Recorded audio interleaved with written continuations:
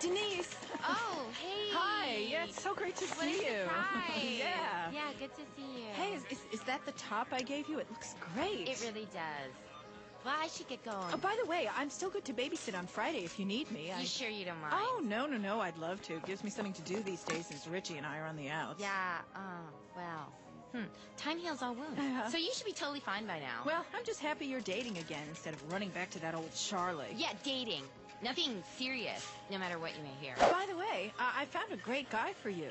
Do you like musicians? No, God, no. Oh, I'd never okay. date a musician. I mean, oh my God, they're usually dirty and don't shower. I'd never date a musician ever. Hey, I didn't know you use Active Sport body spray.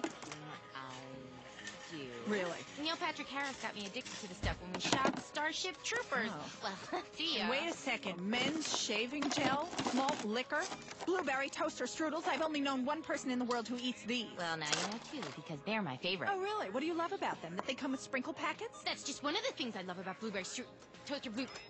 Those things. Aha! Gotcha!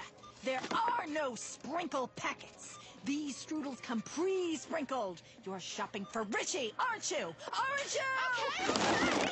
I can't take it anymore, all this constant badgering. I admit it, but it's not what you think. He emailed me from his European tour and asked if I would send him some things he can't get there. Oh. I'm sure he would have asked you, but, well, you know. Oh, that makes total sense. Sorry, I can't believe I thought you were dating Richie. Please, I'd have to be a real heartless bitch to do that to you. It's a crazy town, I tell you. It's so nuts. What's this? Heartless bitch Denise Richards is dating Heather Locklear's ex? Heather doesn't know yet? You want to explain this one? Huh? Okay, here it is. We're madly in love and we'll probably get married soon. And I know what you're thinking, and the answer is yes. It does feel great to finally get it off my chest. Why, you... Denise, how could you?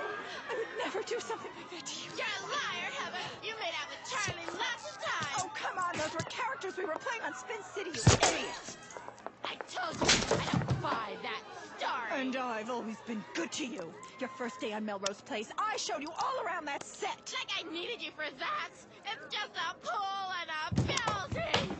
Listen, you want to play the sweet bad girl instead of a moron for a change, you go right ahead. But I'm really old, and I've been playing it since before you were born, honey, and I'll be playing it long after you're dead. Maybe by then you'll have broken into film. I do television by choice. Not even Scott Baio does television by choice.